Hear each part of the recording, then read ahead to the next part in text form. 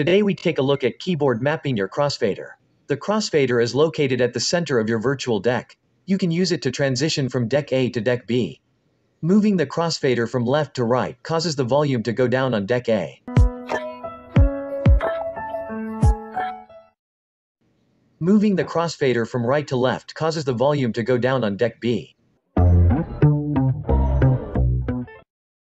When both decks are playing, you can move the crossfader from left to right.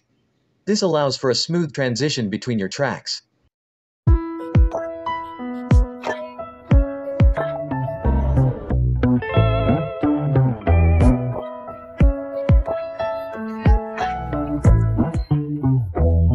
You can move the crossfader by either using your mouse or touchpad like I just did.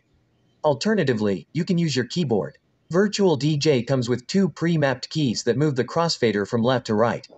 These keys can be found in the Settings area under the Mapping tab. On the input box under Key, press Page Down on your keyboard.